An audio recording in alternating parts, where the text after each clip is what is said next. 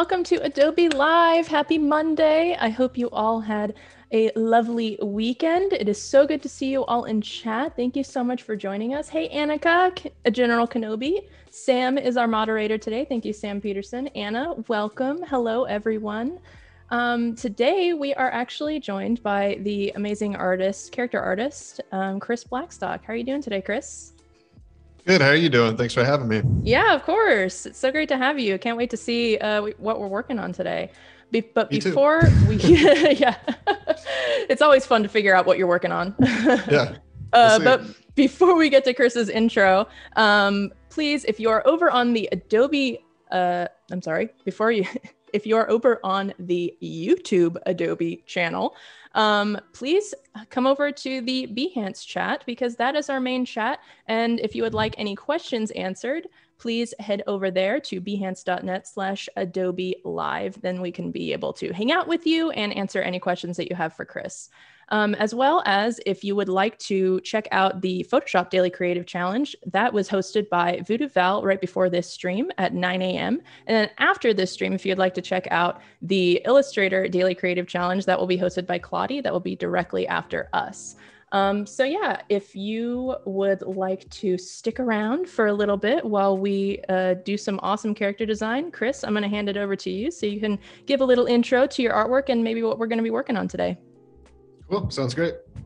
Hi, everybody. Chris Blackstock, streaming out of Pasadena today, lovely Southern California. Yeah, I guess I'll just start off by showing you guys my Instagram. Might be the quickest way to kind of introduce some of my artwork. I've worked in several different industries. Worked for a while in the music industry. Did stuff for Kill Paris, was electronic producer, Skrillex, the M Machine. There's a one I did for my buddy. I don't know if you guys can see it. Let me see if I can. It's a little bit bigger. I don't know if it is. There we go. There you go. Yeah. Yeah, is that a little bit better? Yeah. Sorry, guys. So yeah, did a lot of that, kind of like some motion graphics, some of my fine art stuff that I would do with an actual epilogue laser cutter and some, yeah, and acrylics. That was really fun. But yeah, I've been doing a lot more character design lately. Been doing more stuff for small animation projects. So a lot of these little guys, and you can check out my page at the _Blackstock if you guys want to check out more of that. But yeah, there's probably the most recent one that I did. It was a fun one. Oh, very cool. I love that. Yeah, I play a lot of Lego with my son, who's 4.5. So I kind of was like, gosh, but I have a big imagination, but I can only think so much about how big it was when I was his age. So just try to capture that. Very cool. But, yeah. Also, you guys, I think, Chris, when were you on last for Adobe Live? Maybe like a month or so ago. That was when, he created this awesome character. He was creating like kind of like almost like alien zoo creatures, which was really cool. If you guys want to check that out, please feel free to do so. That was a really cool stream. Yeah, and today's stream will kind of tie into that. Mm-hmm. Not necessarily the style of it, but just kind of referencing we're doing a wildlife biologist who's kind of studying otherworldly creatures on other planets. So you could kind of tie these in together. I thought that'd be fun. That sounds awesome. Can't wait to see what comes out of that. Definitely. So let's see. Yeah, I guess we should get started. Yeah, for sure. Okay. This out of the way. Hello, welcome everyone coming into chat. Hey, Sean, welcome. Hi, General Kenobi. Good to see you guys. Bruce, Andreas, George, welcome everyone. Thank you so much for joining us today. So today, I just kind of wanted to go over kind of like the day one. These are my goals. We'll see if we get to all of these. Good thing is I got time in between tomorrow, and I can kind of make up some ground if I need to. Sure. But we'll try to just go over sketching, silhouettes and shapes, just kind of doing some shape exploration, kind of see what our biologist is going to look like. And kind of after we get like a basic design, we're going to go over his kind of clothing. Sorry, I think my mic is slowly drooping. Oh no. Okay, there we go. Such is life of a streamer. Yes. And then we'll probably go over like his, what he's wearing, his clothing, uniform, his tools, what he needs. And I'll kind of cue you in on the kind of references I'm using. And then from there, just try to get to a finished sketch and hopefully a finished design by the end. And if we got extra time, maybe do some color blocking and see if we can start doing some acting moments. Awesome. That sounds great. Yeah. So, all right. Cool. Let's get started. Sweet. Let's see. So today I'm using pull in my notes here so you guys can kind of see what I'm working off. I need to go ahead and crunch this down. What I'm working off of here. So I'm using David Suzuki, who's I believe he's a Canadian wildlife biologist, as inspiration today. He kind of has like the sweetest face ever. Yeah, like, oh my God. He really does. Yeah. So I thought it'd be really fun. And so I've just got a few inspirations here from other artists, just kind of using these as a guide and kind of made some notes for what I want from him. And so, yeah, let's get going. Let's see. Do you usually write down notes like this for most of your characters that you create, or is it kind of just like internal reference? Yeah, I can. I mean, definitely for the streams, I do a lot more like groundwork. It depends. Sometimes I just kind of go with it. Like I won't even do silhouette, shape, or any of that. I'll just kind of hit the ground running and just start doing stream of conscious and just see what I can come up with. But it's, I mean, if you're doing any kind of major project, you have any briefs, it's always good to do this. I'm just like slowly watching my mic. Oh no. We need to get you some duct tape to hold it up. Yeah, like, I don't know if it's got a bolt loose. Yes. Oh my gosh. It's of course it's like a Phillips. Maybe if I do, hold on. Maybe if I do that. Yeah, just put it all the way up. So then by the end of the stream, it will be back to where it's supposed to be. That's, perfect. Can you still hear me okay? Yeah. Okay. All right.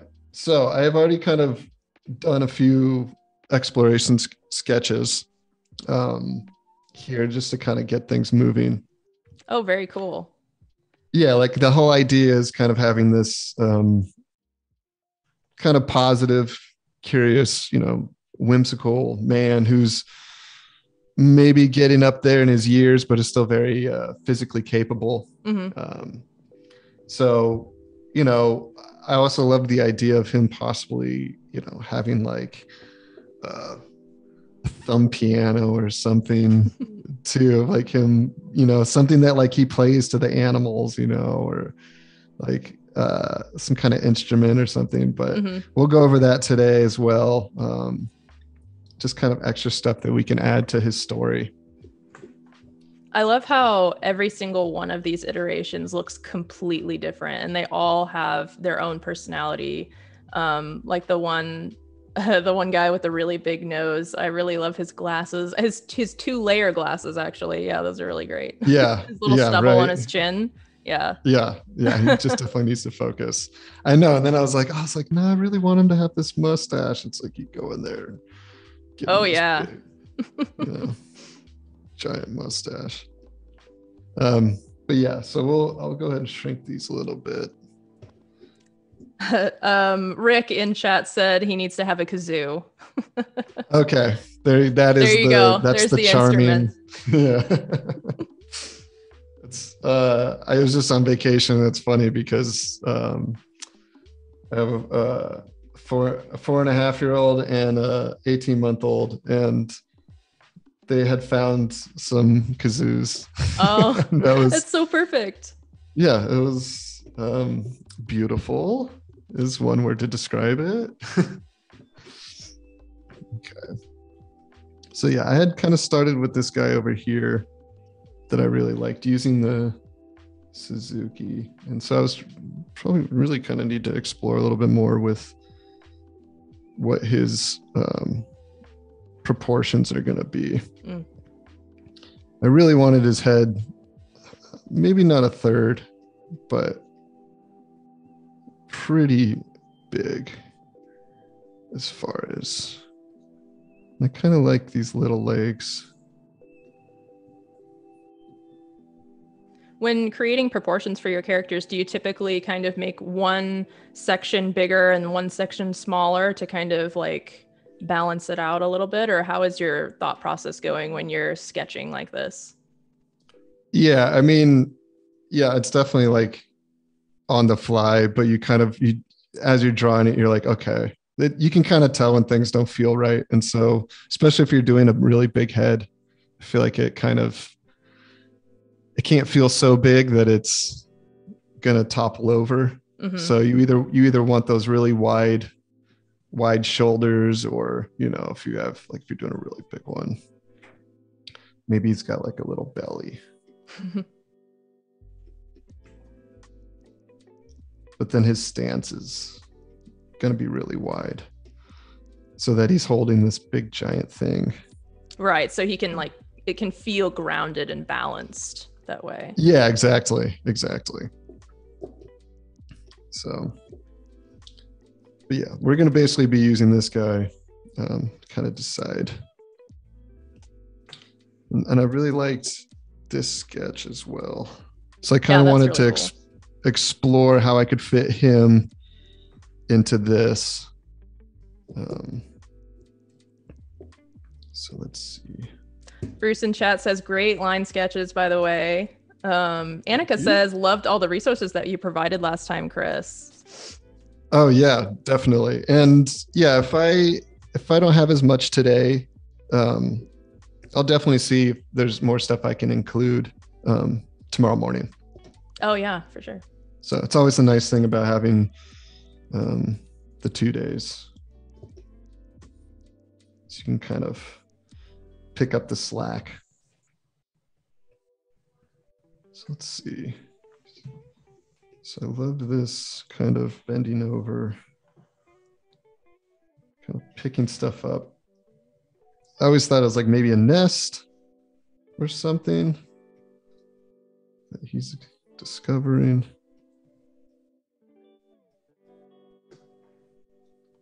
Instead of that big giant helmet, pretty much just going to replace that with a giant head.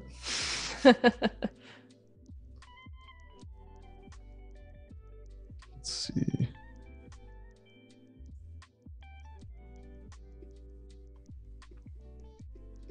When you're creating your characters, do you have like a personality in mind for what you want the character to be, or does the personality develop as the character develops? I think for this one, definitely already have the personality worked out, and is really based off of the David Suzuki. Just I don't know that much about him, but just the way he looks, he's always smiling. He's got the squinty eyes, like the big, got big gray hair and wily, and something like, it kind of looks wise and whimsical. So that's what I'm basically basing this character off of, is just keeping it very much like a very lighthearted biologist who's kind of maybe at the end of his career or already retired. And now he's, this is maybe what he just does for fun. I don't know. Right. His passion. Yeah, his passion. David asks, why rough sketch in blue? I noticed some other illustrators color in that color as well, or sketch in that color. That comes from traditional animation. Let's see if we got big pack. A lot of when they used to do, they have like non-photo blue color pencils that you use to sketch, and then when you go over it with pencil or ink, when you Xerox it, it doesn't pick up the blue. Oh. So it's a non-photo blue. So that's what they would use. I got introduced to that because when I went to the Academy of Art, we were still doing animation on VHS tapes. This is in 2005, Wow. which is crazy. Wow. But in 2005, digital hadn't, like, it was, everybody's doing digital, but it just hadn't really moved into the education system yet as much as it probably should have. And so a lot of the teachers and people there were like still very old school. And so that was something they introduced to us. And I like the way it looks. And then when I reduce the opacity, it almost disappears, but I don't know. It's something that I think it's just a habit that I kind of just liked keeping, maybe because I do so much digital work now. It's something that makes me feel like I'm still doing traditional. Got to keep the traditions alive. Yeah, I definitely miss it. I miss doing more stuff traditionally, but it just doesn't make a lot of sense these days. Especially with just client work and how many changes you need to make, and it's be a nightmare. Sam in chat is asking, Chris, what's your favorite part of the overall character design process? Probably designing the face. Like, I just love drawing faces. It shows. Your faces have a lot of expression and a lot of character. So yeah, thank you. I don't know. That's something that I've always loved drawing. I mean, faces are fun. It's once you kind of figure out the structure and everything, it's, all of your, especially with animation and character design, it's like everything's, 90% of it is in the face. Mm-hmm. But then obviously you can almost take those characteristics and all the shapes that you create there, and you could just apply that to the entire character. But yeah, I mean, it's where all the emotions coming from, and speech and the language and the acting. And obviously you can do it with the body and the shapes and the hand movements and stuff, but it really, a lot of it is in the face. I think that's why I really love it. Yeah, absolutely. I also love how you have different facial hair for pretty much every single one. And honestly, the facial hair has a personality of its own. It really changes the face shape, and it changes just the silhouette of the character in general. And you can also add emotion to facial hair too. Like you can make a mustache like lift up or down. I see that in animation a lot. Oh yeah. I mean, it almost becomes a set of lips. Yeah. Yeah. The way it flaps and So yeah, kind of just getting him going here. See if he still works that way. So yeah, maybe we can just, now that I'm kind of warming up with this, we can start exploring his head. It's probably good since we were talking about it. And maybe, let's see. Chat, I would like to challenge you to come up with some awesome props that you think would go well with his character too. Give us some Got some brainstorming ideas. Oh yeah. Are you talking about the chat or me? Chat and you. Oh, okay. For some reason I thought you said Chad. Oh no. Chat. It's like, yeah, Chad. It's your job, buddy. That's funny because a lot of streamers accidentally call chat Chad sometimes, so it became a meme after a while. So that's funny. Let's see. So yeah, let's actually go ahead. This was one of the head designs that I really liked. Let's see, did I just make, okay, good. I also like to try to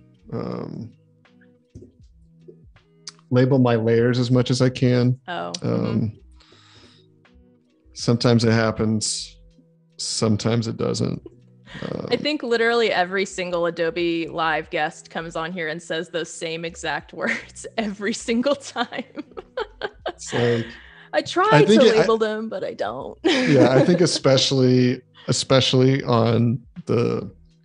Also, and tell me if I'm not zooming in. I just got a massive new Cintiq that like I'm still getting used to, so I can see it great on my end. But if you guys are having trouble seeing it, or if it's not big enough, just let me know.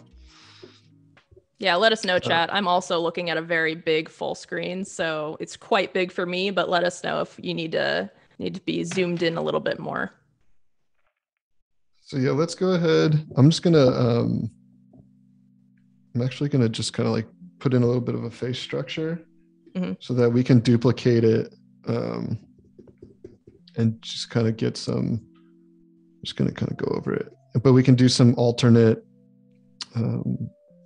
noses, beards, and maybe come up with a better design, or maybe not. So that's something else that can really change a face shape is the nose. You can draw the same character over and over, but give them a different nose and they're a completely different character. Exactly. So that'll be our base shape. Go ahead and move that over. Okay. So let's see here. Let's change up the ears. We can make it, he's got lobes on this previous one, but maybe, especially since we're doing aliens too, maybe he's got something that's not as normal. A little tip or something. Because I wasn't sure. I was like, I don't know if I want to make this an alien wildlife biologist or like a wildlife biologist that kind of goes and studies aliens. So that could be something. We could make him maybe a little more alien down the road. But for now, I'm trying to keep him as human as possible. Annika in chat says that this biologist needs a little companion, like an animal companion, Annika, or like a human companion? Animal. Yeah, I totally agree. That was something that was definitely thinking about yesterday.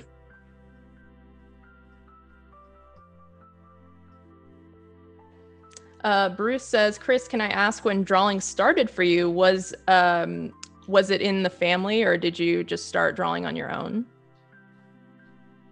Yeah, I mean, my grandfather was an illustrator, but that wasn't his profession. But he did a lot of illustrations during World War II. Oh, wow. And he was also an inventor. So he did a lot of like different kind of technical drawings and stuff. And my uncle's a pretty good illustrator.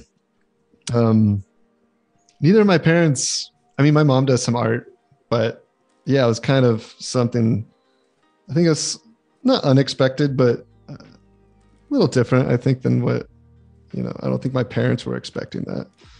So yeah, it was just something I just started doing when I was really little. So yeah.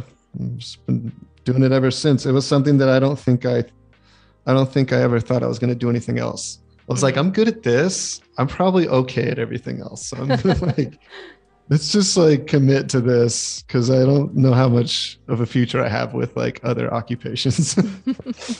What did you like drawing when you were like really young? Yeah, oh my gosh, when I was really little, they used to have these stickers. I think I would get them from the grocery store. And with like dogs and like underwater scenes or whatever. And I would just sit there and copy the stickers. Oh yeah. And like put them into scenes. Like I remember my earliest drawing I remember is like drawing like a pug like on the seafloor with like these whales and like it was just very random and strange. That's great. But yeah, I like, and then I was obsessed with Disney films and animation. So same. It was always always drawing that kind of stuff too.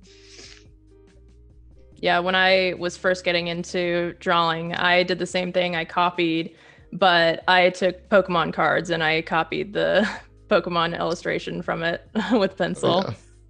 Oh yeah. Those are so fun too. All right, let's see. So we got a little bit different nose, got some different facial hair, and we can like give him some. Maybe he's got like a crown. I like this handlebar mustache he's got going on here. Yeah. Looks good. There we go. So there we go. Let's see what else. Maybe this time we can go with a small, like a really small nose, maybe. And like a really big, maybe like a giant beard and a tiny nose. The tiny nose just is so small, it just gets lost in the beard. Yeah, it's just like poking out. We'll see. Let's see. There's little eyeballs. Let's see here. Which one do you like more, everyone in chat? The one on the left or the one in the middle so far? I think, me personally, I think I like the one in the middle so far. But it's so hard to decide because there's really neat attributes from each one. Man, I would be so indecisive if I was a character designer. Yeah, right. Because there's so many options. That's the thing too, is there's never really like a right answer either. Yeah, exactly. I just picked up the Art of Luca. And it's just so cool kind of seeing some of the different iterations from the film and just how many different designs there were. And it's pretty awesome. I loved that film. It was amazing. I actually haven't seen it yet. Have you guys seen it in chat? I've heard it's really good. It's insane. It's so good.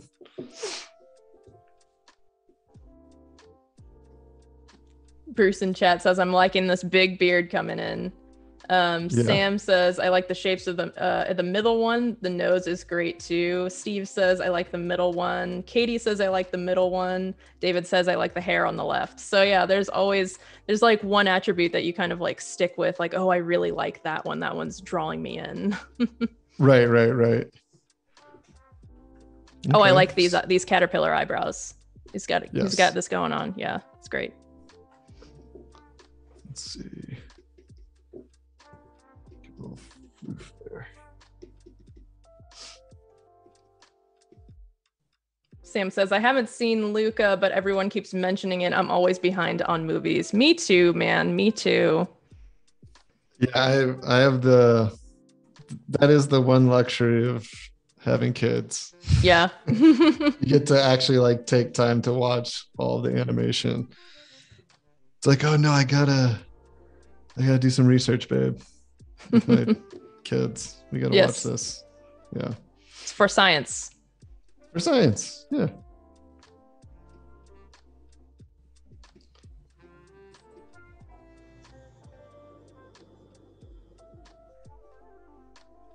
Okay.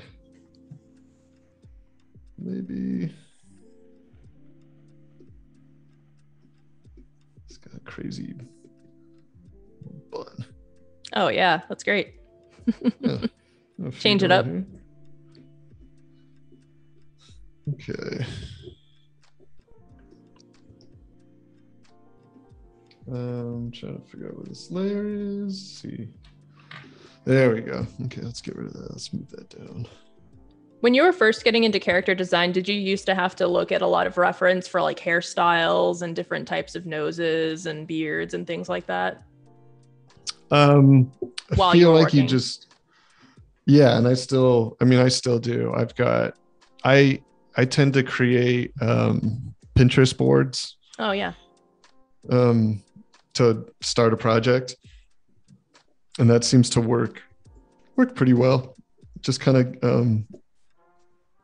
getting things laid out, generating ideas. I also have a bunch of artists that I follow that I'll kind of go and see what people are doing, and but yeah, and then other times it's like you don't want to look at anything and you just want to try to pull whatever you can from your head, not use reference, not, try not to be influenced by anything. Yeah, that's the bummer about social media, is that you can accidentally get influenced too much by specific artists, and then you're like, okay, I need to reel it back and like try to stay a little bit more true to my own personal style. Oh, completely. I mean, I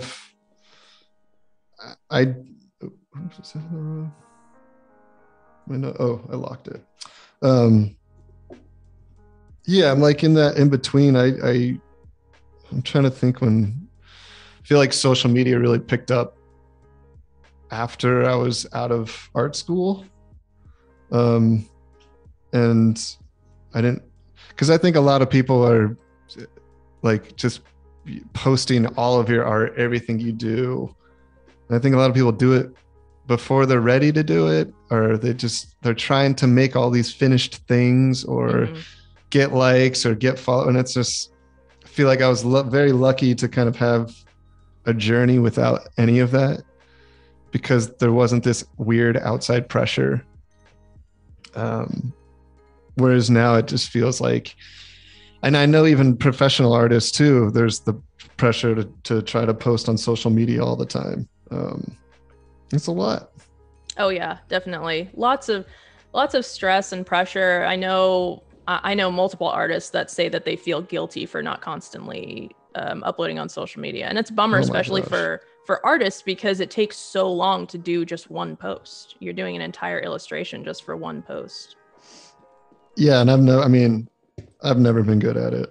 Just, like every time I try and I'm like making all these promises, I'm like, I'm just lying to these people. I'm not gonna do this. It's like I got too much other stuff going on, and it's just there's no way. Let's see. All right, we're gonna get crazy. Let's try. Whoa, big nose, carrot nose. Let's just try it. Let's see what happens. Sweet. Let's see. Stu in chat is asking, what brush are you using for your sketching? Let's see. I think it's one of Kyle's. Let's see, the Webster brush. Let's see. Yeah, I think it's Kyle's drawing pencil or something. I got it from like the pack. I'm trying to remember exactly what it is. Sorry. If I'll look it up in between and I'll post it. Is the blue the default on that brush? I don't think so, but maybe. Because I think Kyle has a telephoto pencil brush that actually has the blue as the default, which could possibly be it. But if you're looking for Kyle's sketching brushes, I would definitely suggest downloading the mega pack, because I think the majority of them are in there. But yeah. Yeah, that's exactly what it's from. Is the mega pack. Yeah, I honestly, for the longest time, I would just use a hard round Wow, for really? almost That's everything. Yeah, that's because impressive. I just, especially coming from mostly traditional background, it just, I didn't want anything to really look digital. Mm-hmm. And so it almost like when I first started, everything was almost like doing like silk screen layers. So I like worked very flat, almost like animation style, like cell shading. And then when I started doing more, it's like I would use the flat round to create texture, but it'd just be like, like really. And then it was like, got better. I was or just more comfortable. I was just like, what am I doing? Painful. Like I just, because once you get away from that really flat style, it just, you need like having texture brushes is just so amazing. And it's not like a texture brush isn't going to save you, but if you already know what you're doing, it's going to save you a lot of time. Oh yeah, it helps a lot. Helps a lot. Oh my gosh, so much. Especially if you're trying to make your artwork look a little bit more traditional and you don't really want that digital look. A lot of the texture brushes nowadays, you got your watercolor paints, especially like on Fresco, the live brushes. I don't know if you've ever used Fresco before. I've been, my friend loves it. I haven't been able to get into it yet. I just haven't had the time. Yeah, for sure. I really heard that it's got a lot of great brushes. Yeah. We got like crayons and oil brushes and all kinds of traditional media in digital now, which is really convenient. It's amazing. Yeah, I mean, digital now is just so, you can do anything. It's pretty incredible. I mean, it's like a blessing and a curse. Mm-hmm. Like I would always tell everybody, I was like, don't start digital. Just don't. I mean, but at the same time, if I wasn't doing like, I wouldn't understand color or explore as much if I didn't have a digital palette to work on. Sure. Because it takes so long to prep and clean, and you could spend an hour mixing a color and then it just turns to muted, muddy. You're just like, I can't get that back. So yeah, it's like, or maybe it's more like, don't like, make sure you're doing both, Mm-hmm. You need to understand like digital all comes from traditional rules and laws. So it's like understanding those things is just going to make your digital work 10 times better. So go take a figure drawing class, go study some trees, like all, just get out there and draw something outside, or it just makes life a lot better. Speaking of which, David in chat is asking, Chris, did you study anatomy to understand the shape of your characters? Yeah, I mean, I've studied anatomy for a long time. I mean, it's so funny because I'm like, I need to brush up on my anatomy. It's been a while. Because I used to even take Eckershey classes, which is essentially you build like a quarter scale skeletal system and muscular system with clay. And so I've done those classes. I've done a lot of anatomy classes, but it'll slip away if you're not studying it all the time. There's so many different little curves and bones and S curves, and trying to just understand how everything works together. But yeah, this helps a lot. Obviously with animation, you use it, but at the same time, there's a lot of ways to kind of cheat, just because, yeah, well, that arm's got however many muscles and this turn and that turn, or you could use 2 cylinders that are tapered, attach it to a ball, and, right. Like you can simplify things a lot. So I would say if you're doing this kind of stuff, yes, you need to have a good fundamental understanding of anatomy, but there are a lot of great artists out there right now that have great books and tutorials and things on how to like break down anatomy and make it extremely simple. I would say if this is kind of the stuff that you want to do, look at that stuff, because you're gonna get lost in those big anatomy books, even the ones for artists. I mean, it's a lot. It can be a lot to handle. So. Oh yeah, really overwhelming and intimidating to just open a textbook and. Oh my gosh. So much. so much. Yeah, I totally agree. And this one, it's kind of like a little droopy ear. Maybe this whole face will be droopy. Let's see.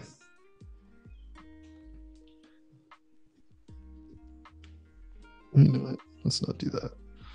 If we're going droopy, let's make it all droopy.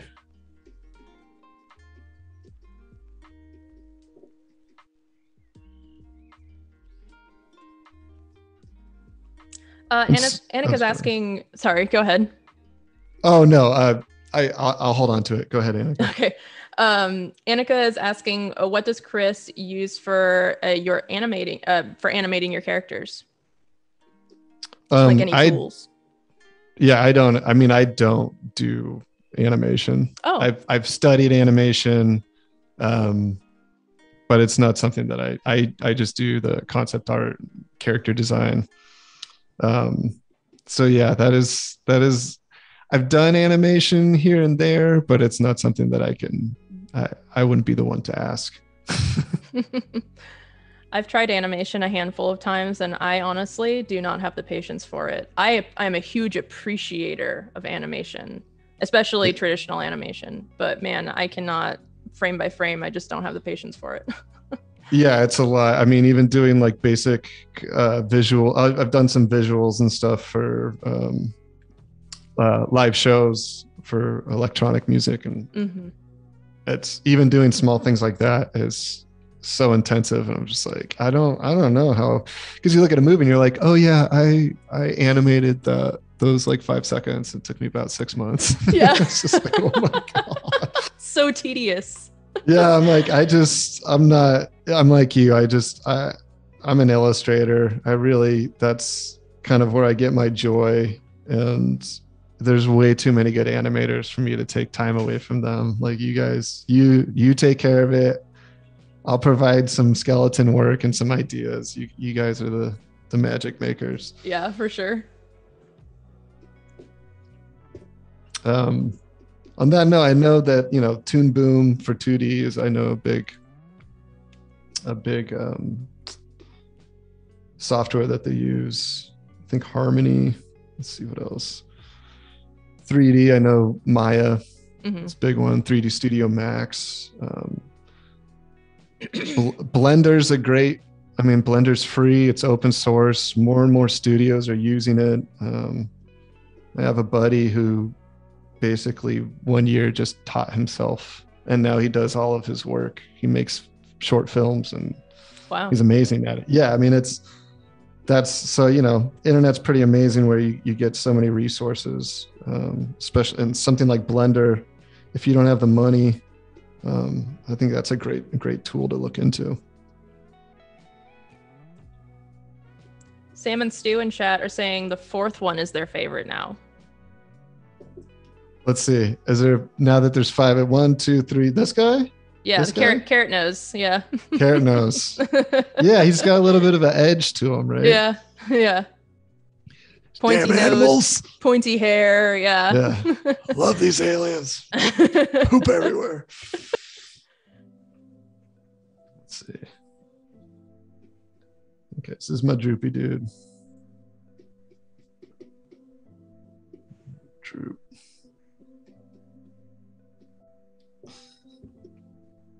He'd probably have a little more arch in his back too. Yeah, even his posture is drooping. Everything about him is drooping. Yeah, he looks a little old. Yeah. He's probably not going to make it very, very far in the jungles. Yeah, he's been doing this a while. Yeah. Let's see. I don't know what kind of hair you would have. Maybe just a little bit in the front there.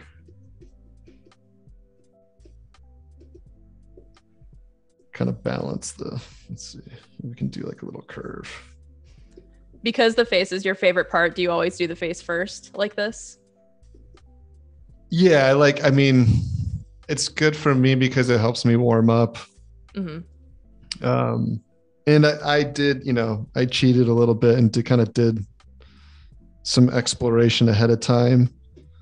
So I kind of had an idea of who this guy was. But yeah, usually for me, it's like the face.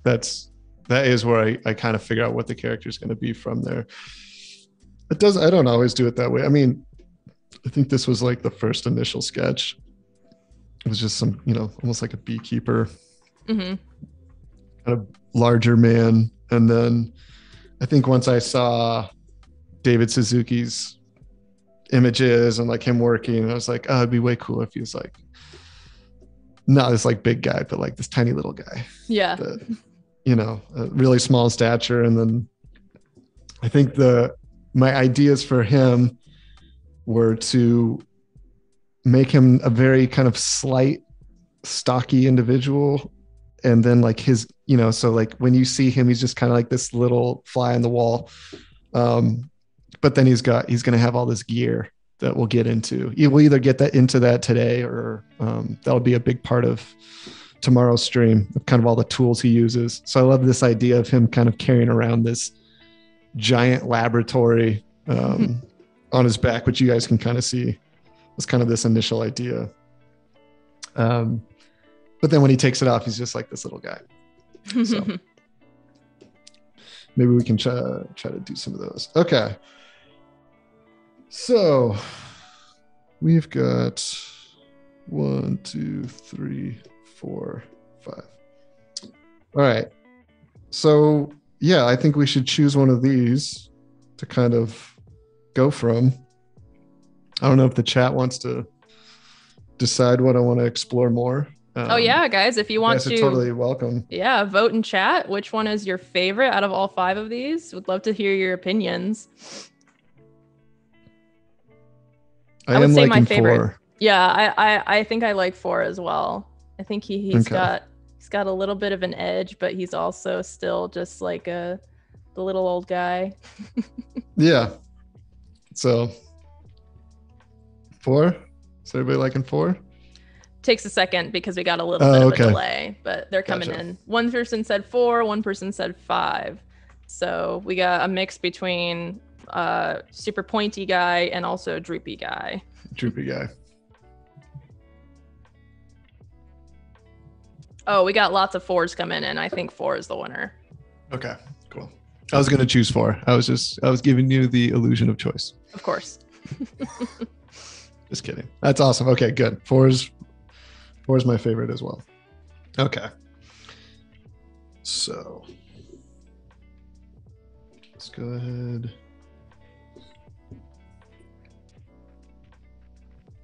I'm going to use a lasso tool, and I'm just going to cut them out with Command X.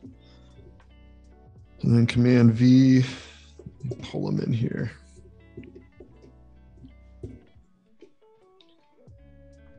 Make him bigger.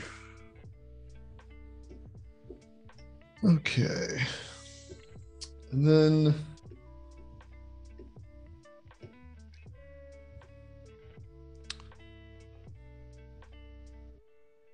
do love this. I think this is going to be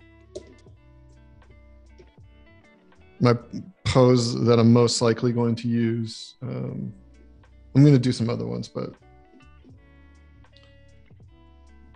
this one I feel like I'm able to kind of show off the face. I'll have all the gear. I kind of had a space for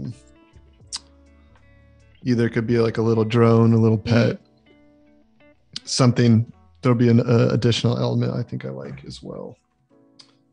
And see, now I've just got this cluster of layers that I don't know. Don't we all? Yeah. So I'm going to mark this as hero sketch because a lot of the times they call it the hero pose, just kind of like your main pose on a character sheet. Kind of represents a character personality and kind of does a good job showing off their shapes and design. Let's see. That we could probably get rid of. Let's see what I'm getting. Let's see. Combine those. Okay. That's fine. Also, I just wanted to remind everyone over on the YouTube channel, if you are over there, we are actually not looking at the chat. So if you would like us to answer any of your questions or just be able to chat with you, head over to Behance at behance.net/Adobe Live, and we will be able to answer your questions. Okay.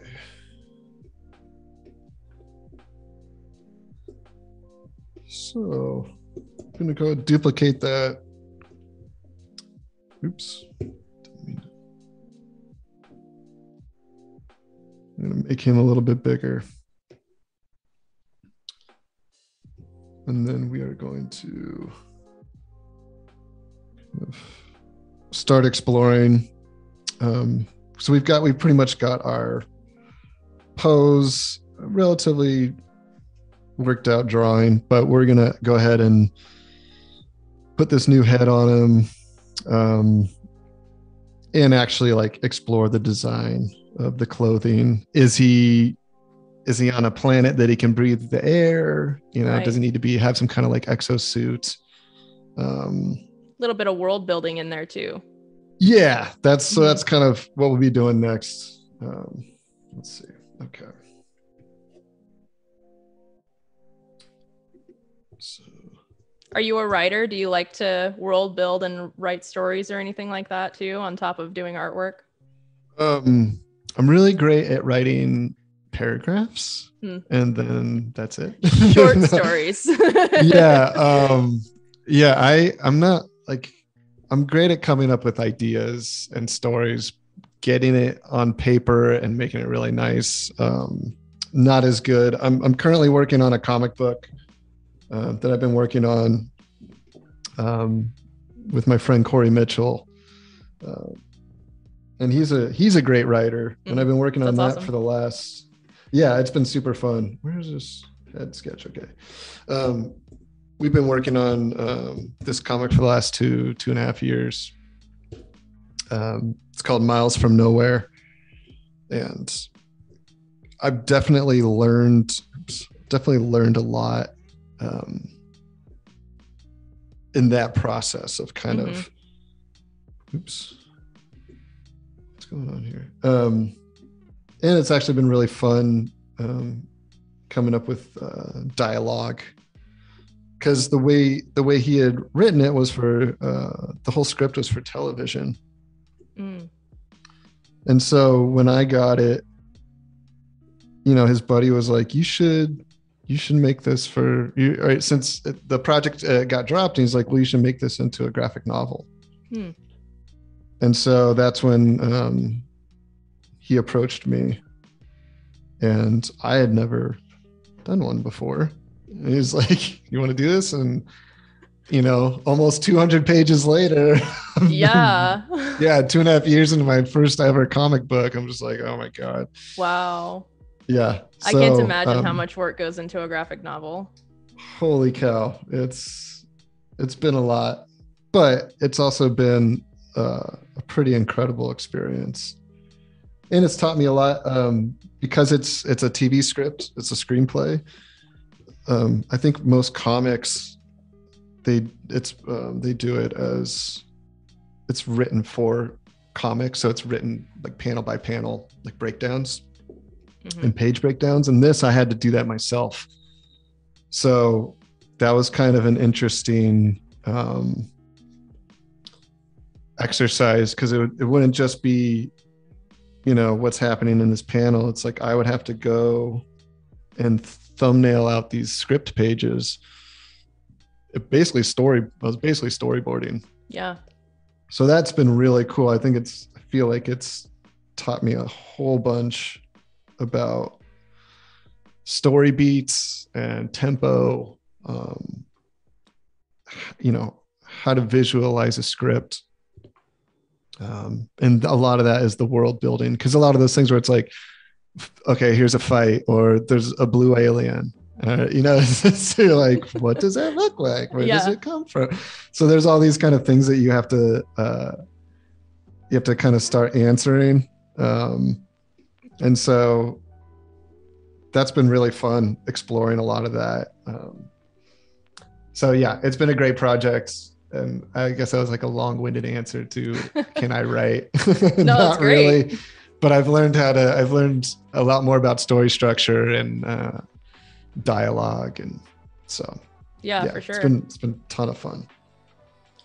Jamiro in chat, I'm so sorry if I'm mispronouncing your name, asks, what size is your canvas and what DPI? I almost always work at 300 DPI, if not 600. But 600, it can be pretty overkill. Like, 300 is standard. Like, if you're going to print, if you want to do anything with it, don't work less than 300. Mm-hmm. Stuff for web, you can always reduce it down to like 72 DPI or whatever, but I would always start at 300 DPI. As far as canvas size, I'm so terrible. Like, it's always different for me. I'm just like 11.37 by 15 point. I don't really care, because I just kind of get it to, like, I want it to be over 3,000 pixels at least, and then I can kind of, Photoshop's so great. You can crop it and cut it down to whatever you want afterwards. I just would hate to do all this work, and then when I go to print, or if someone's going to use for something, and all of a sudden it's getting pixelated because I didn't start out high enough, with a high enough resolution. So I would always go overkill. And then if your computer's running slow or what, you can always kind of take pieces of that and work on a smaller canvas, but then that image itself is bigger and you can always bring it back in. Mm-hmm. It's a workaround, but yeah. So right now I think it's around 11 by 17 at 300 DPI is what I'm working with right now. Yeah, I pretty much always work in 300 DPI as well. Yeah, I feel like that's the standard, right? That's like the general, like, and if you load it up into anything for print, it's usually everything is like a minimum of 300 DPI. Yeah, even if I don't plan on printing it, there's always that chance, and you don't want to risk doing an illustration where it can't be printed. Because I learned that lesson early on when I was a teenager, where somebody wanted one of my illustrations and I didn't know any better, and I was like, oh, it looks so bad printed out. Regrets. Yeah, like, learn that lesson. Yeah it's kind of funny. I've had a few. I mean, the worst is when I've had a few of the posters I've worked on for shows and lost the original, and all I've got is like 1,000 pixel. Oh no. Like, looks great on a postcard. Yeah. So back up your files into the cloud. There it goes. So for a lot of like poses and stuff, sometimes I'll just kind of come up with it on my own. Other times, if I'm looking for a specific pose, I'll go and find photo reference.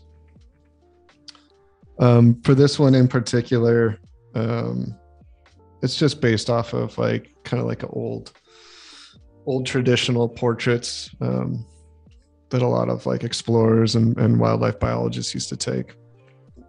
It's kind of the pose, the hip hand on the hip, kind of posing. So that's where this is coming from. It's nothing too crazy, but I kind of wanted the pose itself to be very like simple and stoic. And then so tomorrow, and we get into more of the, not necessarily the personality, because we're exploring that right now, but when we get more into the like acting moments and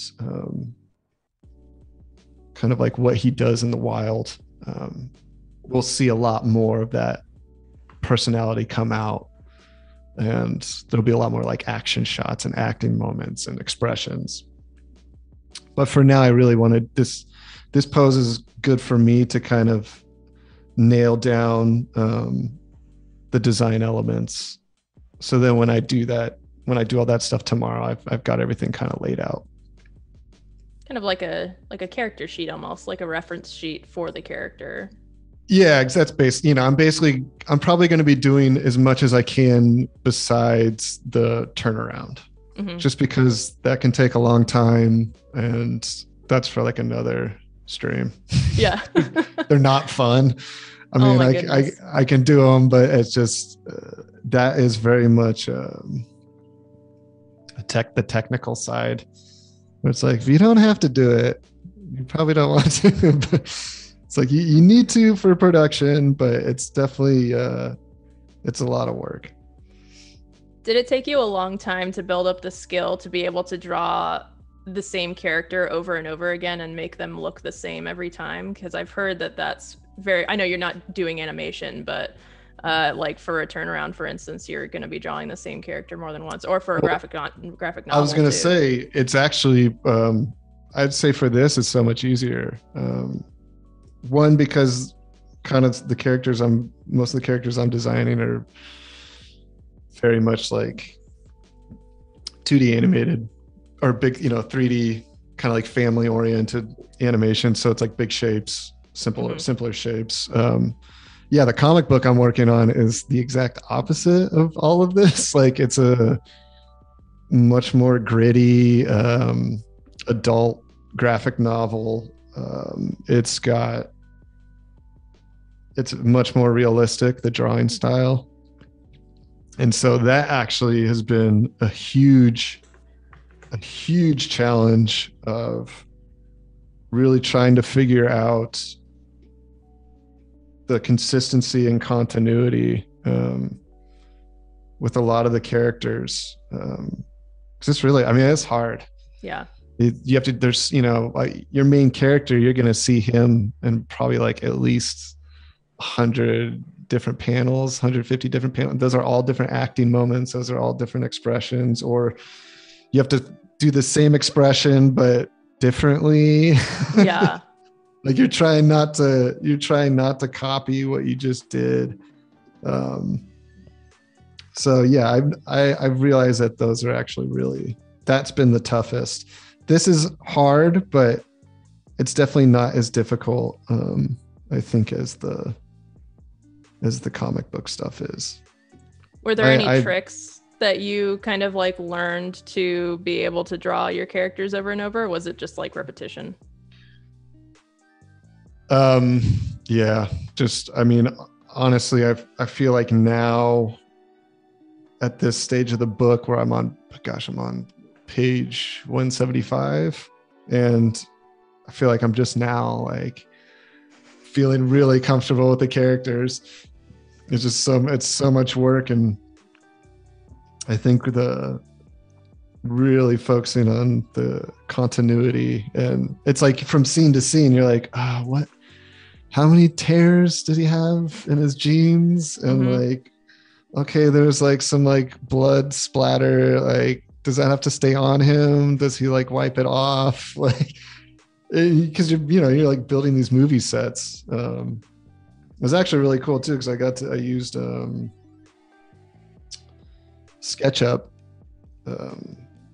for a lot of my sets, because I started to realize I was like, I can't sit and do all of these. Like, I really was struggling on figuring out on how I'm gonna do some of these scenes with so many different angles.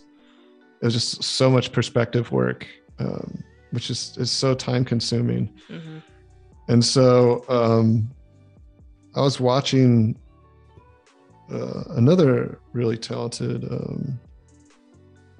artist, this guy Greg Hinkle, who I went to school with, and he did God, I hope I say his name right. Let me look it up.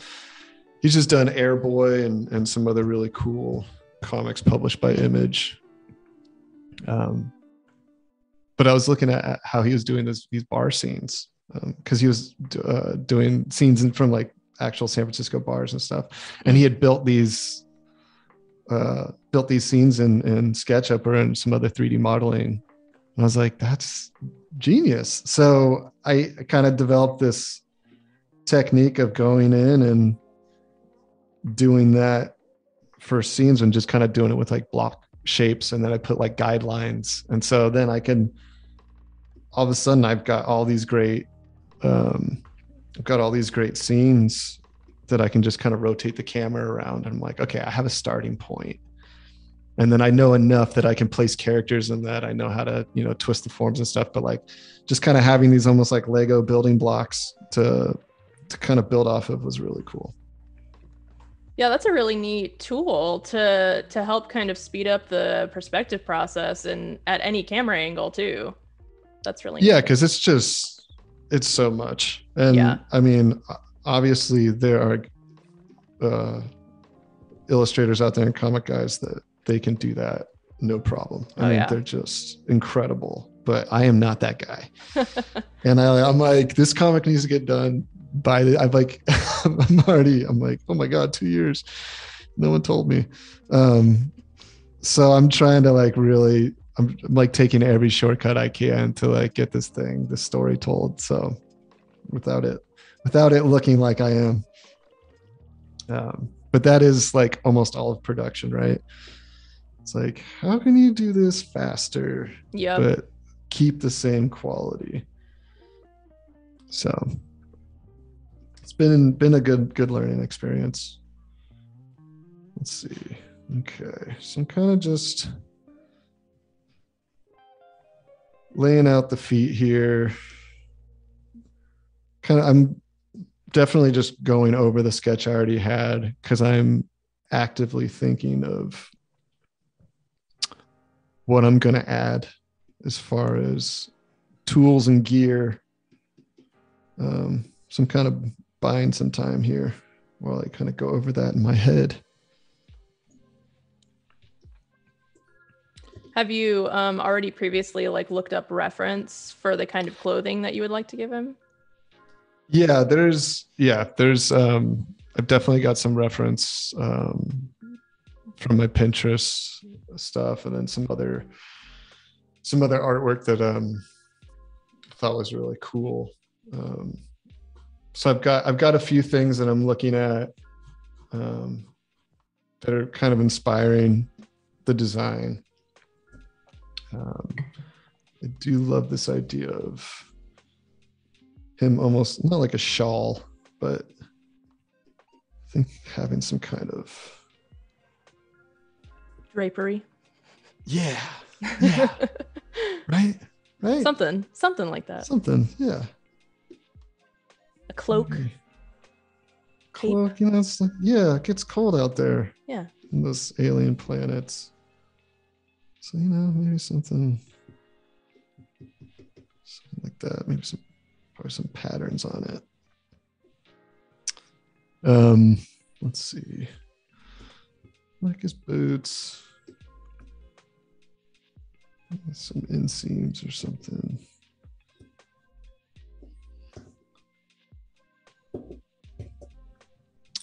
Cool face. I was thinking about he could have even some like possible headgear. So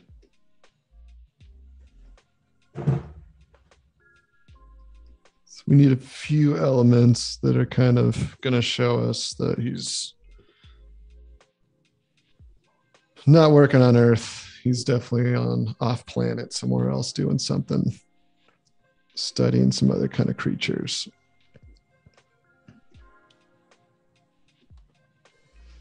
In chat a while back, Annika said, did we ever decide what kind of companion the biologist should have? And Steve suggested either a bird or a lizard, maybe.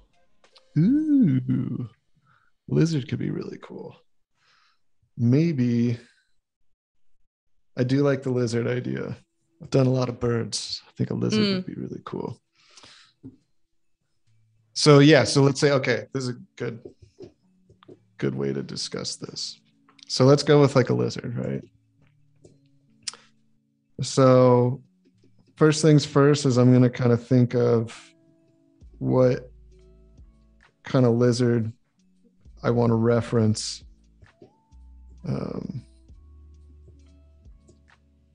it's usually kind of where I go to first. Like a jumping off point, basically. Yeah. It's funny. I just went to, this is great too, because I just went to the Cal Academy of Sciences in San Francisco on Saturday.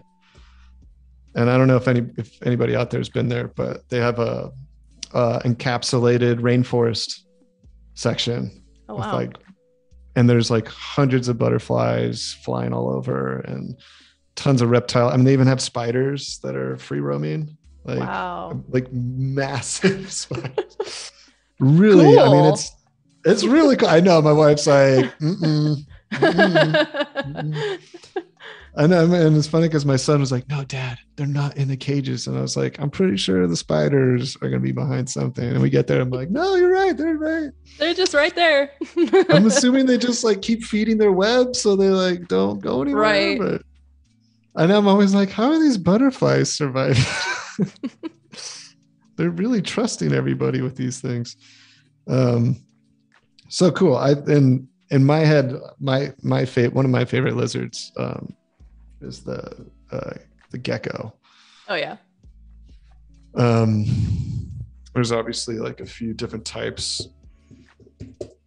There's the leopard gecko. It's like the classic.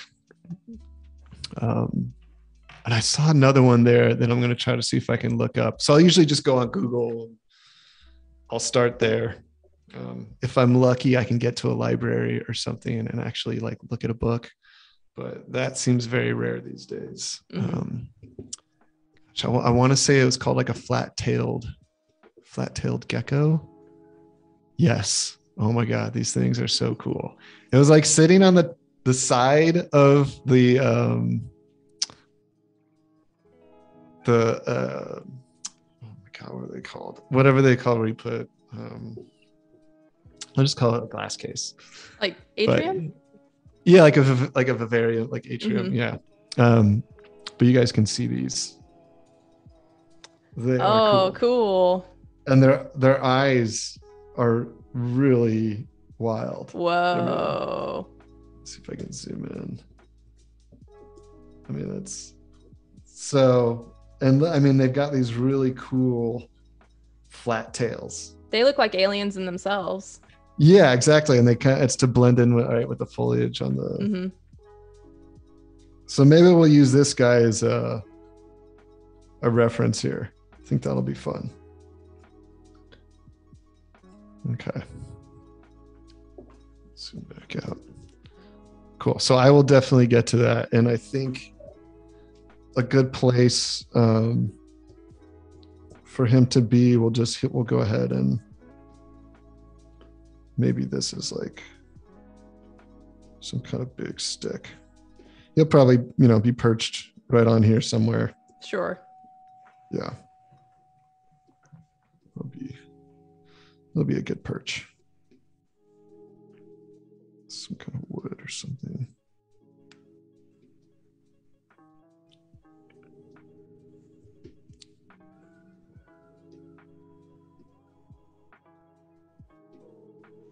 Also, you guys, don't forget tomorrow we're going to be having an artist spotlight as well. And then you will be able to submit either yourself or someone that you know. We'll have a tab above the chat for you to fill out a form to be able to do that. And you'll have to stick around till the end of tomorrow to be able to see who the artist spotlight is. They have really, really cute artwork. I'm very excited to go over it. I think I just saw it before we went on. I was looking it up. Yeah, very cool. Okay. So I'd say body-wise, I think we're pretty close. Hi, Ben. Welcome to the stream. How are you doing? Got the structure down. The belt's down there. Okay. Let's see. Maybe scooch this out a little bit more. Okay.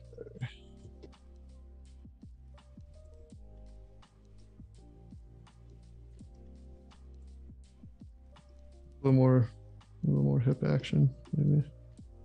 Got to get more hip action always. Yeah, it's very important. Stick those hips out. A little sassy stance. Yeah, he's sassy. So sassy. Okay. All right. So now let's see. I don't want to do this. I think we can keep him like this for now. And then let's go ahead and explore this lizard dude.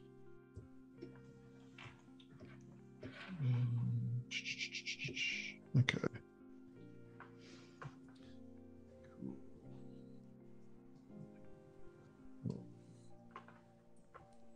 Shadow action.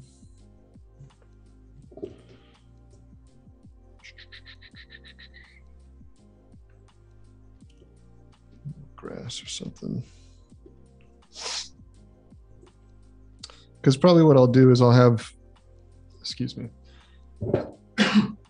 I'll kind of have this version with the kind of cape. And then probably what I'll do is duplicate him maybe several times, or we'll probably just do some different versions.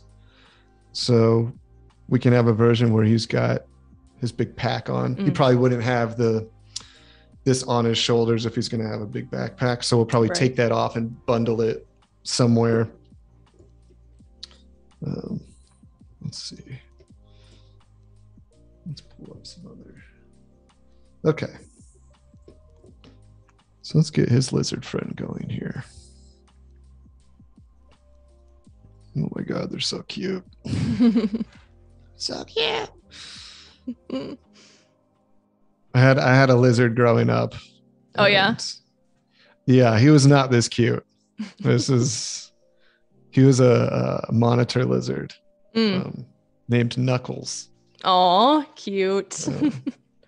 But we could only keep him so long because it got really hard feeding him animals. Yeah. I was like, as I kind of grew up, I was like, I don't want to keep doing this. Yeah.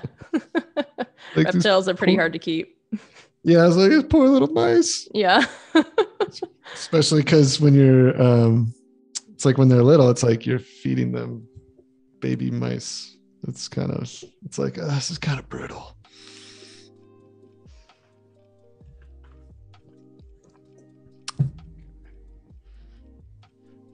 So let's see, maybe he's kind of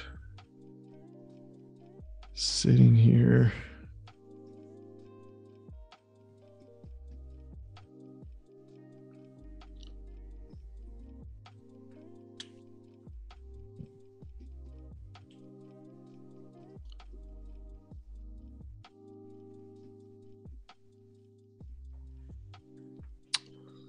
Next to his buddy. And then we'll really make these eyes kind of ginormous. That's adorable.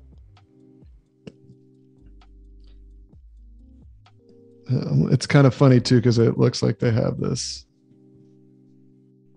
giant smile already. Oh my gosh. Mona in chat says, LOL, I have 17 snakes and 3 leopard geckos. Yeah. Wow. 17? That's a lot. That's a lot of any animal. Yeah. Holy cow.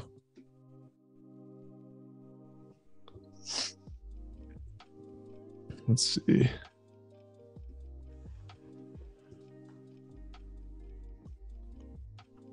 While you're in the sketching process like this, are you already thinking about color too? Or is that a later process? No, I'm like, color has never been easy for me. That's is definitely something that I need to like set time. That's like a separate process for me. Because there's just so like color just affects so much, right? And so I really need to like sit and think about how I use the color. It's just not as natural to me as it is for some people. Some people are just so good with color. And I can get by and I can, but it's definitely something that I like need to explore a lot. Yeah. Try different color schemes and stuff. And I don't really think in color. It's always just kind of form and shape and structure. Not that it's an afterthought necessarily, but it's just something that I don't think about right away. Yeah. That's funny. That's kind of the exact opposite for me. I usually have to set a lot of time aside for sketching because sketching has always been really difficult for me, but color comes naturally. Yeah. I definitely think in color. I know exactly what you mean by it's just the way your brain processes things, I guess. Everyone's different. Yeah, completely. And it's just, yeah, it honestly took me, I probably was in community college. Well, I did some in high school, but I felt like I got away a lot with not doing as much color as I probably should have. But it wasn't really until I got into community college that I really started exploring a lot more color. Let's see. Trying to think.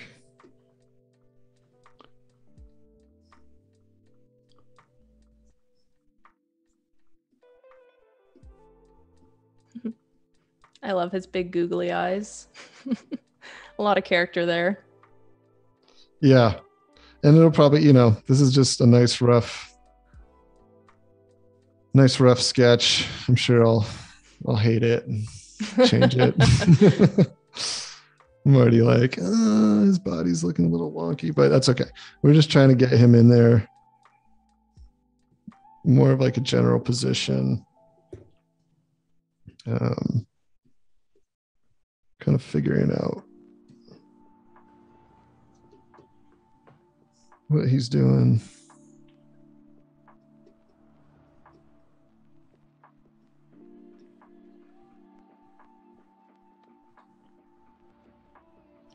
He might even be eating something. He's got to fly. Yeah. Let's make him chewing on it. There we go.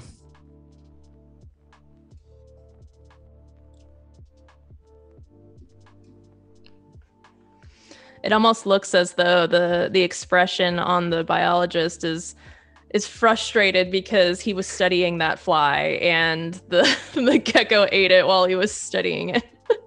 I mean, that's honestly backstory.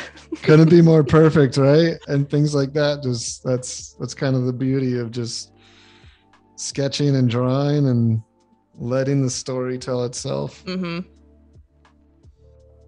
Yeah, I mean, that is one thing I've noticed is that you can try too hard for sure. Yeah. I mean, with anything, you can think too long. All the things like I've had so many moments where I'll be overthinking almost every single aspect of a project. And it is the one thing that's nice, working around others. I think it's been hard. It's hard as a freelancer. Like you have to make sure that you have friends that you can get good feedback from. Yeah. But a lot of the times you're just kind of sitting in your studio by yourself. There's only so much you can tell yourself. Yeah. Oh. Other than just being disappointed constantly. It's really... Also, everyone, don't forget to save your work. If you haven't, yeah. Save your work, Thank you. PSA. We always like to say flip, sip, stretch, and save here. So flip your canvas, stretch your wrists. That is true. Let's sip see here. water, see what we got. And save your work. What we got here. Let's see. All right. He's looking pretty good, Flip. Yeah, looks good. Yeah. I don't really see anything. I got this lizard. We got to work on him. That's okay. Yeah, and I hadn't really done this, and I would kind of do like a end of sketch flip, but you can always make it as a quick hotkey, which is because otherwise you have to go through a whole menu system. It's not doesn't make a lot of sense if you're trying to use it as a tool to really help balance the design. Yeah, there isn't a default hotkey for it, but I think you can like record an action. I'm pretty sure that's what I did. I set it to one of my hotkeys on my tablet. Yeah, mine, I just have it as a Command F. Forgot what that was being used for. I was like, I'm never going to use that. This will be what it is.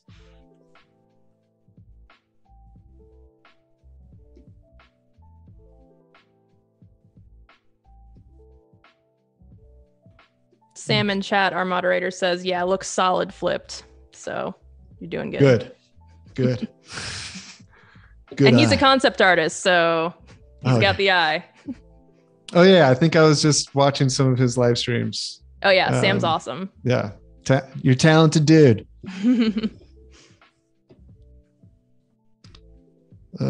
Okay. All right. So we got a little dude there. I think we've got most of the structure built here. I think we're looking pretty good.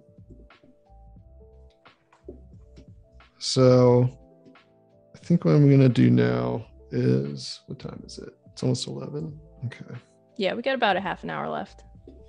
Okay. Oops. Let me go ahead and try to figure out. Okay, those are all my dudes. Okay, good. I'm just gonna get rid of all this other stuff for now.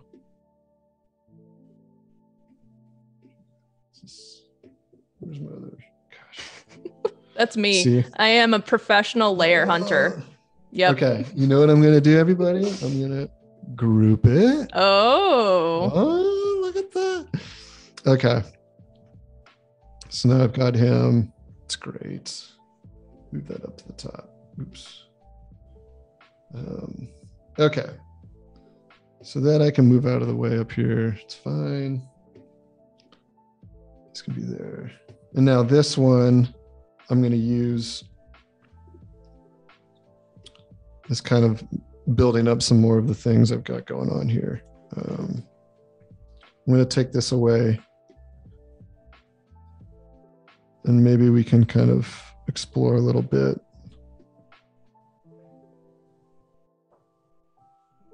Maybe some of the other stuff he's got going on. Because I do really want him to have, oops, just got rid of the wrong reference there.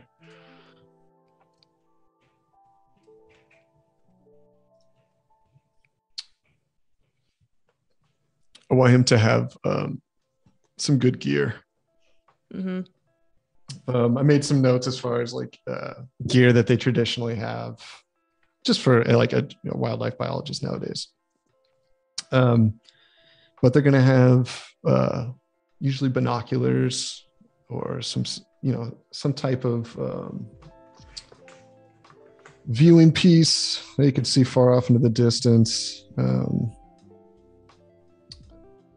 Recording equipment, that was a big one. I think I wanted to put that here.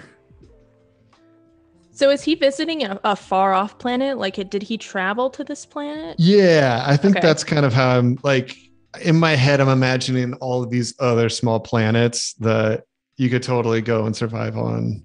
And some you can, some you can't. The one that we're going to is totally like habitable, and he doesn't need to wear a helmet of any type. So he's got some kind of like spacecraft as well. And he would also have maybe some camping gear too, possibly, or yes, like we got like travel, like compass or some kind of GPS or map, or like you're making this really difficult now. How many things do I have to design? All of the things. Yes. The more things, the more lived in his pack will feel. That's totally it. And he's going to have all this stuff. What else is he going to have? Had some other, he's got like a canteen of some type. He's got, he's got the recording equipment. He's going to have some kind of like GPS systems. He's probably going to have like a small laboratory with him to like do chemical tests with waters and different materials. Let's just put this as items. But yeah, the rocket ship. Oh man, that'd be super fun to design. Let's see. So this could maybe be some of his recording gear.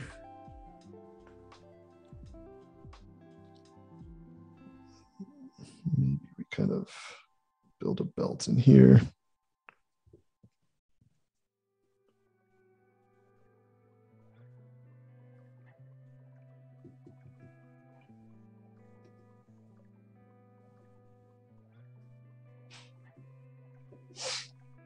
Annika in chat says a clock hanging from his pocket or a compass hanging would be nice, or adding a monocle would also be nice too.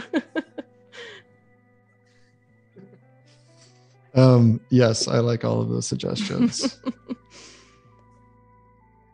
Let's see, maybe.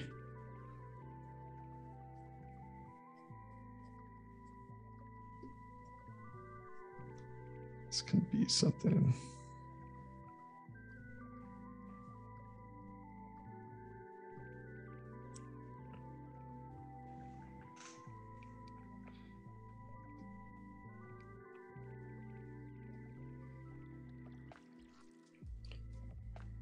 Can have this kind of big, crazy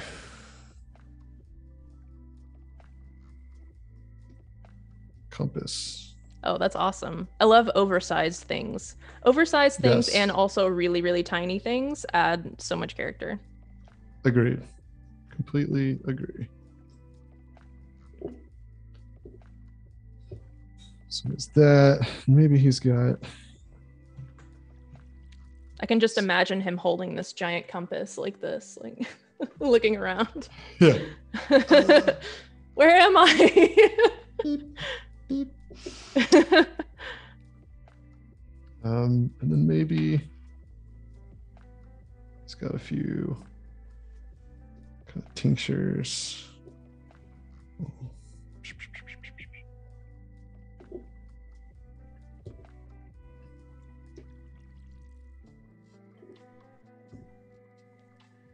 Some type of belt buckle.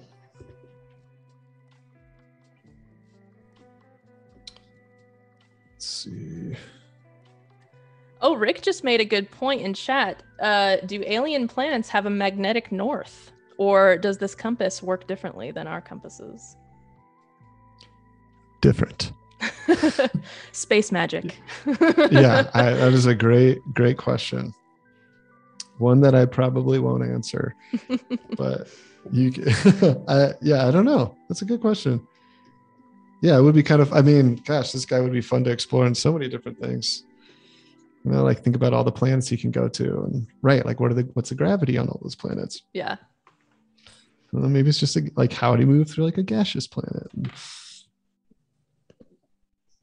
see, kind of like he's got like little spurs or something there. Maybe these boots can also provide their own like gravitational weight or I really want him to have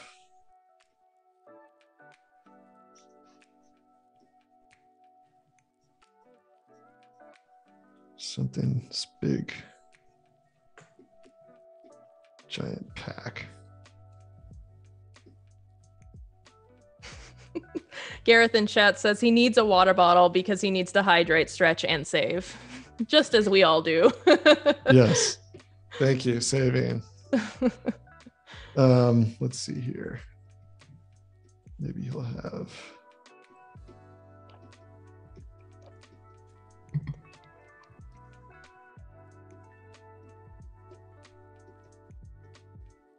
this will be his water bottle. Maybe he'll have right. Just kind of canteen things. I'll have to figure out how those hang. It's not a very good job, but got some carabiner clips and such. Yes, exactly. Just kind of throw some extra stuff on there for now. I kind of liked this idea of this kind of hands.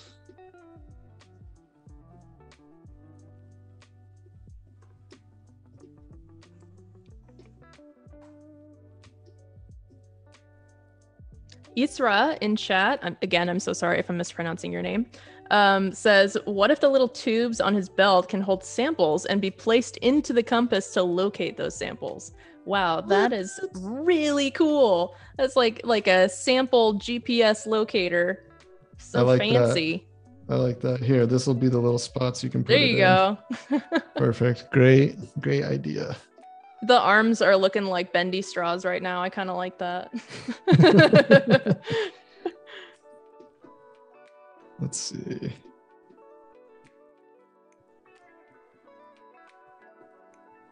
His pack kind of looks like a juice box. Oh my gosh. Yes. Yes. It's exactly what I was going for. It was the plan all along. Yeah. It's a giant juice box. That's how he hydrates. Yeah, there you go. It's like his camel pack. Basically. I mean, you could just have, Yeah, there you go.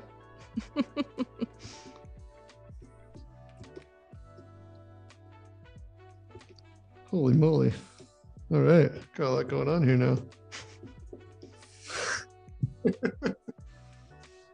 Okay. That's pretty silly. Let's see here. This is what happens when you brainstorm on a live stream. Yes, I know. It'll all come together when you Yes. guys aren't watching, and then I will show you. Let's see. Yeah, this is super exciting. I mean, this is more fun than I thought it'd be. So totally digging it. I'll have to figure out, because I don't have a ton of time, but I'll have to figure out the scale of this and make sure it's not messing up with not messing with with his design. Yeah, I like this. I like this a lot.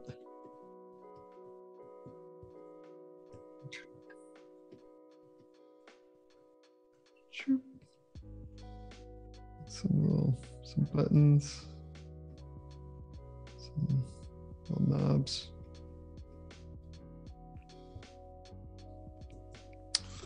Let's see.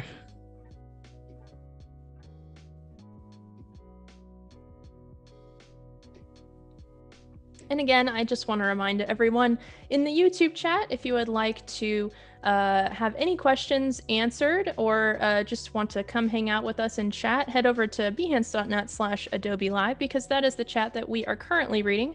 I cannot read or see the YouTube chat right now, so if you'd like to head over to Behance, we can all hang out together. That would be great. Main party is over on Behance. Okay. He's got like a hook. He's gotta just like pick up things with it. Yeah. Just like, or and maybe that's some like maybe, scissors to chop things. He's got plants. different attachments. Mm-hmm. He's gonna have, I'm sure he'll have like a buzzsaw or something, Oh yeah, lots of tools. Something to cut. Yeah, he'll have all kinds of things.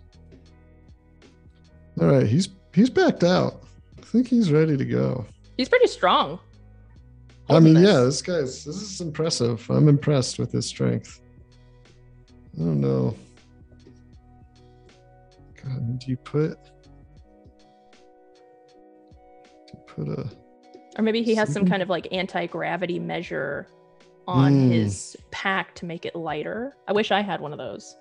Okay. Yeah.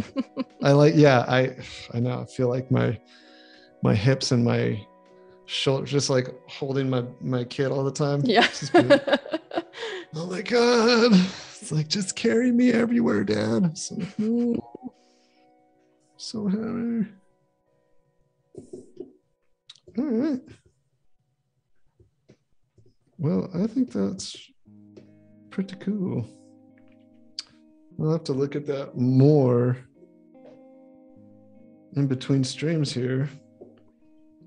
But I think we got pretty darn far. Yeah, it looks awesome. Yeah, so let's see. Select the items. Yeah, probably what I'll do, I mean, could just explore other tools that you would have. Let's see. Because probably what I'll do is I will develop this and I'll go ahead and I'll do a final sketch between now and tomorrow morning. Sure. So that when we start tomorrow morning, he'll be ready to go, and we can just do a bunch of fun stuff of either developing more tools, possibly doing some close-ups of the tools if we want. Those are always great for character sheets. Some exploration of that. Maybe definitely do some expressions and some acting moments, some interactions with the environment. Maybe draw a few crazy little aliens. So very cool. Steve in chat has named the lizard. He says that the lizard's name is Stanley.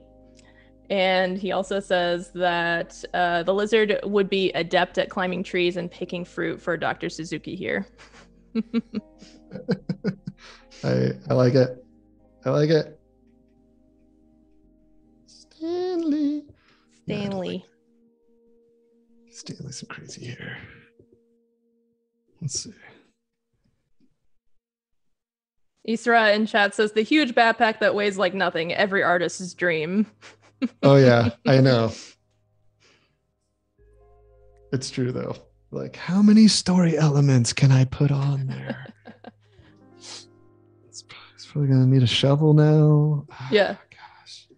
What else does this guy need? An item for every situation. Yes, every single one.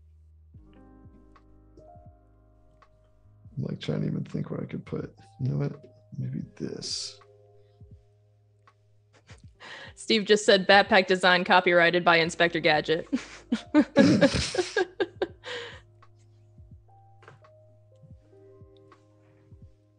Those are his binoculars. All right. Let's see. Very cool. I think I'm going to. So we don't have a ton of time left. I'm just going to start doing a final body sketch, or at least show you guys a little bit of kind of how I do that. Yeah, we got about 10-ish minutes left, give or take a few. Yeah, we'll start just doing some final drawing stuff. Let's see. We could probably make these guys bigger too. Let's see.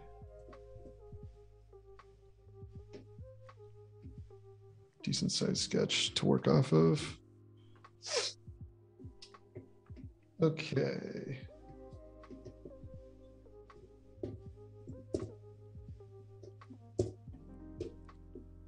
So then I'm going to move it to black. I could probably keep the same brush. For me, it doesn't always matter that much. I mean, if I wanted it to look inked, I would use some different ink brushes, but I actually really like this brush because it definitely feels like pencil, almost like a soft, like 6B or something, like bordering into charcoal. So it has like enough texture that it makes it feel a little bit better, where if I was to use just like a round brush or ink brush, it kind of doesn't have that same vibe. I mean, I could show this. I'm sure I could show this to somebody in a certain way, and you probably wouldn't be able to tell if it was digital or. Yeah. Which I love. I don't, the less the computer screen kind of interferes with the viewer, the better. Yeah. It's a great way to make art and view art, but I mean, nothing beats seeing art in person. That's the one thing the pandemic's kind of really messed with a little bit. I would say if you ever get a chance, always go see the art out in the galleries, printed, painted. I mean, there's just, you just can't see it any other way, really. It's going to have the same kind of impact. Let's see.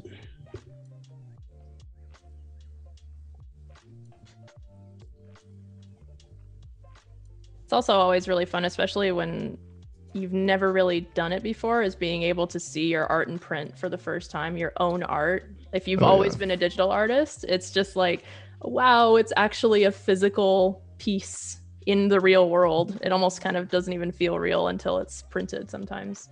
Oh yeah. I mean, that was a big thing for me. I mean, I think there was probably a period of a couple of years where I just didn't get my stuff printed and was doing all these projects, and they're like, oh yeah, we'll send you the print. Well, all these people like in contracts and stuff, I never get them. Oh, so I end up I've got all this work, and I was like, I've never seen that off of my computer screen. And then you finally see it and you're like, oh my god. It's either like, oh my god, it's beautiful, or it's like, oh, look at those pixels that I missed. No. Or like, I did not see that. Yeah. That was not on my screen. Yeah. As the artist, you're the one that's always going to see the most flaws in it too. So sometimes I'll have a client that's so happy with a print, and I'm just looking at it like, oh no, the color's so bad. But they love it. Yeah. Please don't notice. Please.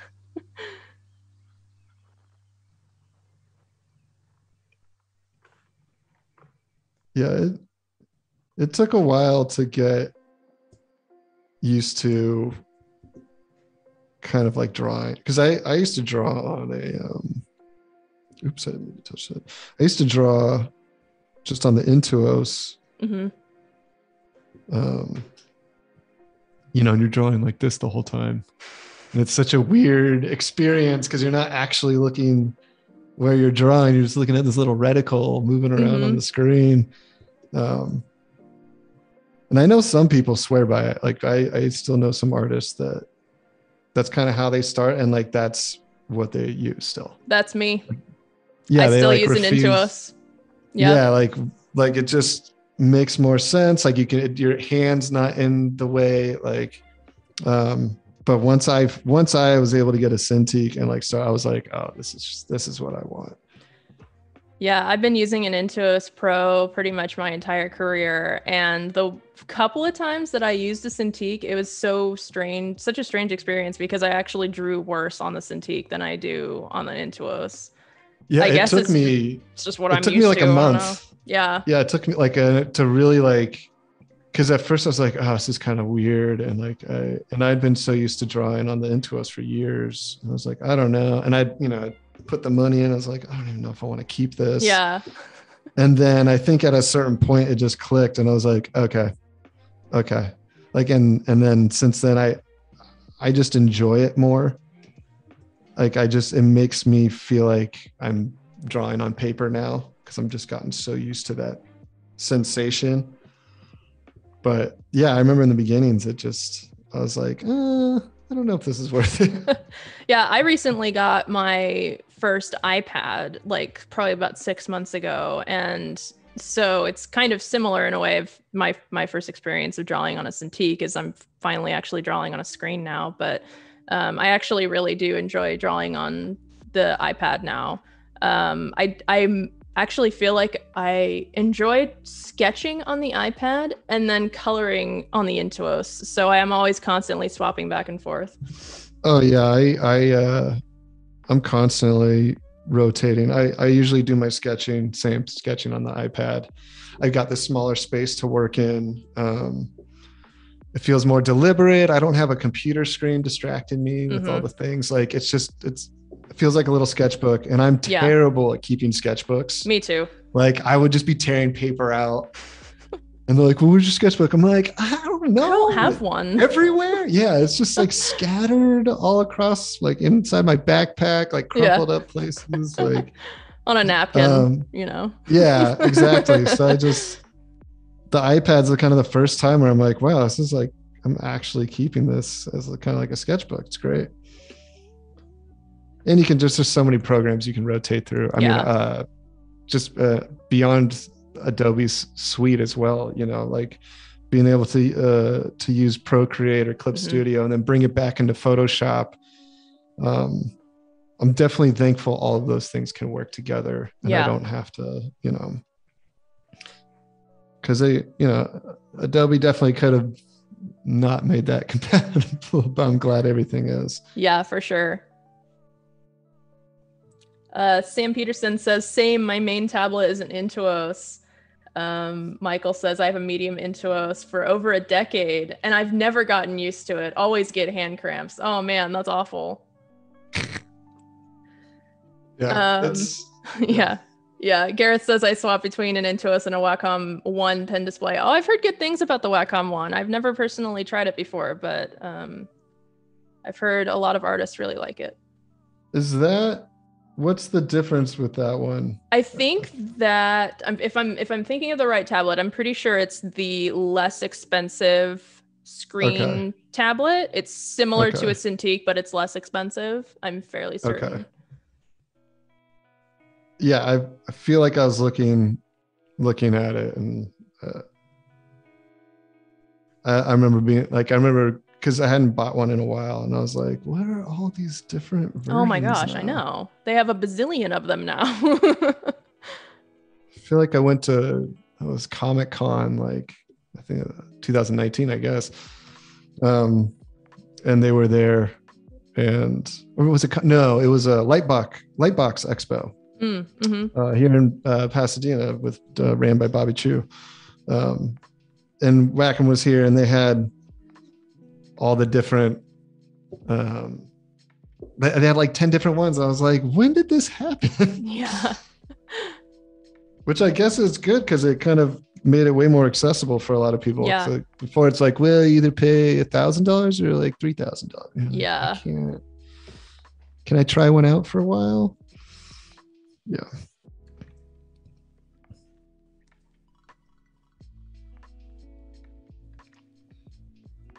Okay. Steven Chat says Huion is half the price of Wacom and it's just as good. I have heard pretty good things about Huion. Again, I've never personally used them. The only tablets that I've ever used are an Intuos back before the Pro even existed, just a regular Intuos, and then Intuos Pro, and I've had like a couple of those. But I've had really good experience with the Intuos. They usually last quite a while, like 5 or 7 years for me at least.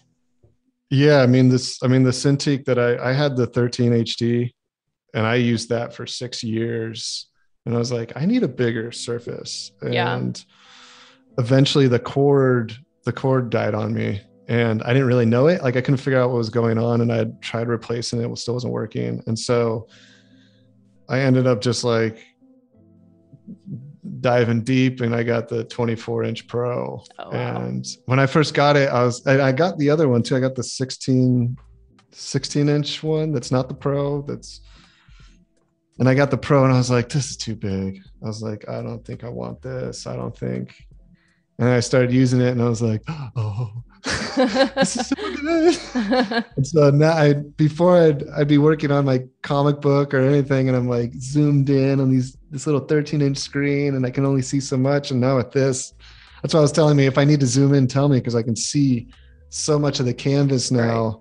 And it feels like I'm drawing on paper. I'm like using big arm strokes and stuff. It's not just like this tiny little noodling, because it was killing my wrist. So it feels much better now. And so, but yeah, it's a lot of money. Do not buy it if you don't need it. Yeah, for sure. All right. Well, this has been a really fun stream, Chris, and thank you everyone in chat for giving us all these fun ideas. It's always just a really fun time brainstorming and coming up with all different kinds of things with viewers. Lots of different things that you wouldn't have been able to think of on your own. That's one of my favorite parts of live streaming artwork. It's always so much fun. So thank you guys so much for joining us. Chris, if you would like to be able to tell chat like where they can find you the best on social media, like your Instagram or your portfolio or anything like that. Instagram is _Blackstock, BLACKSTOCK. And then my website is theblackstock.com. Awesome. And from there you can find links for all the other stuff. So yeah, come say hi, slip into my DMs. All right. Well, thank you guys again so much for joining. Everyone's saying thanks, Chris. It looks awesome. It's turned out great times. Everyone seems to have really loved the chatting and the stream. Excited about tomorrow. Yeah, I can't wait to see the final sketch. Thank you all so much for joining, and we will see you tomorrow. Don't forget to stick around for Codi with the AI Daily Creative Challenge coming up next. And yeah, we'll see you guys tomorrow. Bye. All right. Bye.